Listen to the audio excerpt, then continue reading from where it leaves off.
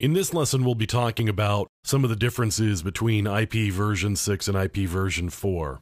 So I wanted to start off with just configuration here. So using IPv4, I can do DHCP or I can do manually. So with version 6, I can do manually, I can do automatically, or I can do link local. And you'll see here, there's actually a router field. So in order to do it automatically, I would provide a router address, and my system would actually communicate with the router, and it would configure a network address based on what the router said this network address was and the number of bits in the network portion. And of course, it would figure out its own host portion from the hardware ID in the network interface card. So in this case, I've actually got it configured manually. And you can see here I've got a prefix length, which is similar to CIDR that is used in IP version 4, indicating the number of bits that are used in the network portion of the IP address. So it's the same sort of idea there. Now, some of the big things between version 4 and version 6 is we've got larger address space, and that's a pretty considerable difference here. Previously, we had 32 bits, which gave us 2 to the 32, and now we've got 2 to the 128, or approximately 3.4 times 10 to the 38 addresses, which is a very large number of addresses. In addition to the larger address space, we actually have built in the capability of multicasting.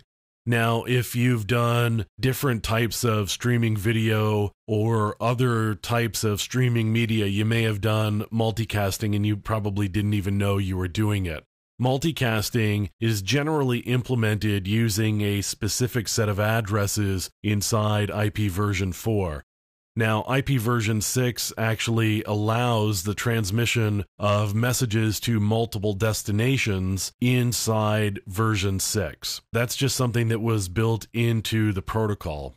We get stateless address auto configuration. So if they are connected to an IP version 6 network, they can use the neighbor discovery protocol to figure out where they are and be able to configure themselves automatically. We also get network layer security. So IPsec, which has been implemented in IP version 4, was actually developed for IP version 6. We've also simplified the processing by routers. There are a number of header fields that are different that make it easier for routers to actually process the packets. We get some ability with mobile IPv6, meaning we can have mobile devices like your smartphone or your tablet, for example, devices that move around a lot. We actually get some capabilities there.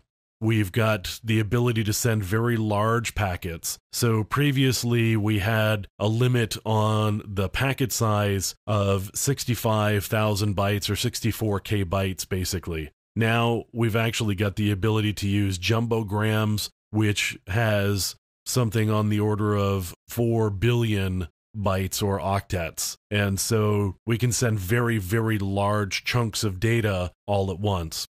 So if you have a case where you've got a network that allows you to send very large chunks of data, IPv6 will actually do pretty well for you because we can send those large chunks without actually fragmenting it up in IPv6, where we did have to in IPv4.